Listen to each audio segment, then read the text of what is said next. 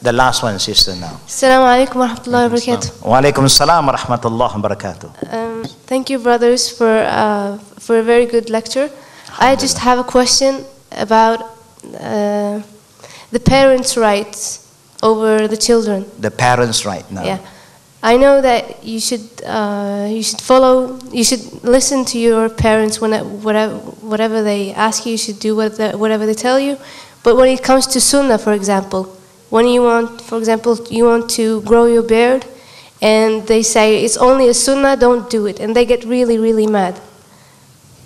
So, or other typical sunnah mu'akkada. No.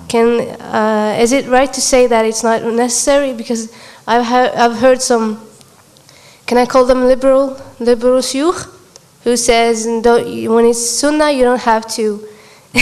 You're laughing. Okay. No. You don't have to follow it. Exactly. Just keep your parents happy.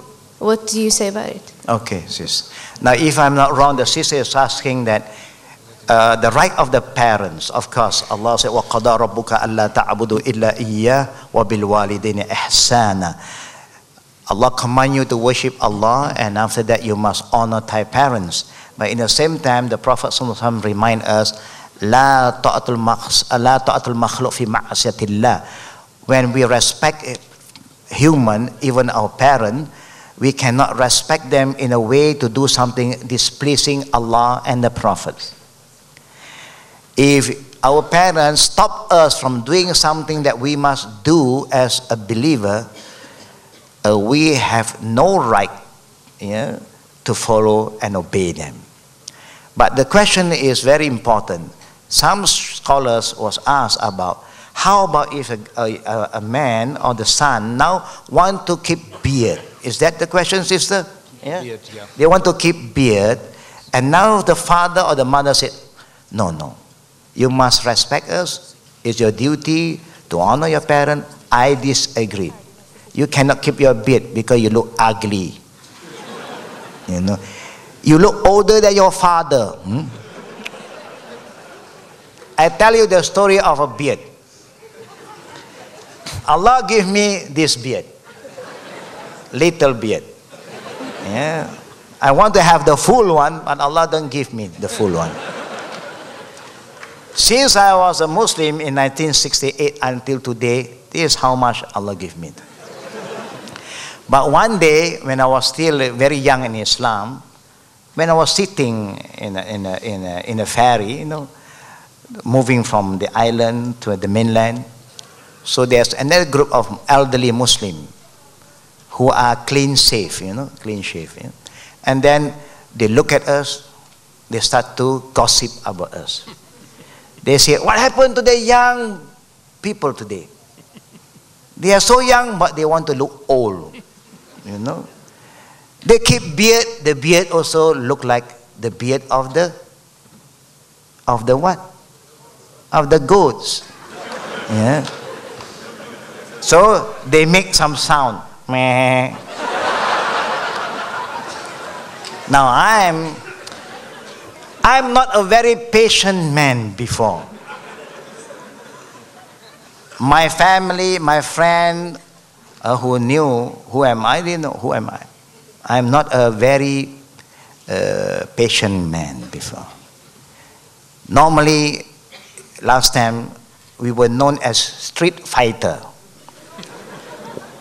We are people on the street.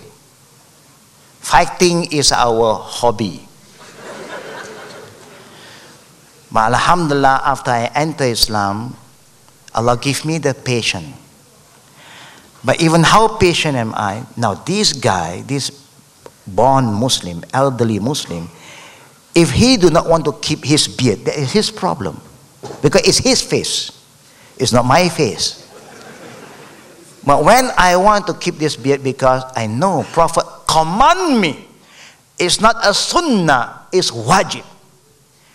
Because there are a sunnah that is sunnat, there are sunnah that is wajib. Any command from the Prophet, it is no more a sunnah, it's wajib. But if the Prophet just recommend you, not a command, then it become a sunnah. There's a difference between sunnah wajib, sunnah sunnat, sunnah adat, sunnah ibadah, sunnah mu'akkad, sunnah ghair mu'akkad. There are different type of sunnah. You must understand. A lot of Muslims are so confused about this sunnah. If they say it's sunnah, then it's true. If they don't understand the concept sunnah, it's just a sunnah. The Prophet said, Inna Allah la yaqbalu tatawwa'a hatta tuaddi farida. Allah will not accept anything that is optional if what is obligatory is not been fulfilled. Honoring your parent is wajib. I give you an example, a sunnah. The sunnah prayer after Zohar, example. Or before Zohar prayer, the sunnah qabliyah wa ba'diyah. If your parents say, don't pray that sunnah, I want you to come to me now. Now, responding to the call of your parent is more better than performing the sunnah prayer. It's true. You get more reward for that. But if something the Prophet command you, it is the duty of the parent to accept it. By right, the parent should be very, very proud and be thankful to Allah. Now his son loved the teaching of Prophet Muhammad sallallahu alaihi wasallam. You know that the Prophet said, La yu'minu ahadukum hatta yakuna hawahu taba'an lima ji'tu bi. You cannot be a true believer until you command your desire to follow my teaching. Now, keeping beard for the man only, woman you cannot keep. Yeah? A woman you cannot keep the beard. Yeah? For the man, the Prophet command you to keep the beard. So what do I say to this man who belittle me with my little beard? I raise up my voice, but I don't shout at him. I talk to my friend. Alhamdulillah. No, we are goats. No, goat you can slaughter for Hajj. You can sacrifice. Goat you can eat. You know, goat you can make akikah. Alhamdulillah.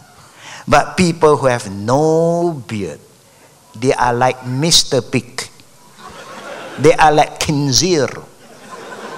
Do you find the khinzir have beard? Have you seen any khinzir with beard? No.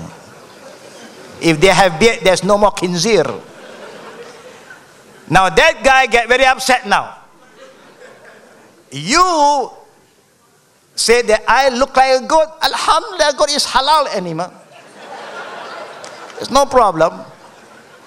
But I say that group, there are people who keep their face, clean shave. They are like pig. Now they get very angry now. He say, I'm a goat. I say that he's a pig. And you know the Muslim don't like to be a pig. You know? So, just to be very frank, sister, it's the duty of the mother, a good mother and a good father, to encourage the boys, the young boy, to keep their beard. May Allah bless you for that. And may Allah give us the patience and the understanding about our deen. Those don't misinterpret sunnah. Not all sunnah is sunnah. There are sunnah that is wajib. And keeping the beard is sunnah wajib. Barakallahu fiqh. May Allah bless you, sister. And I think that's all today for me.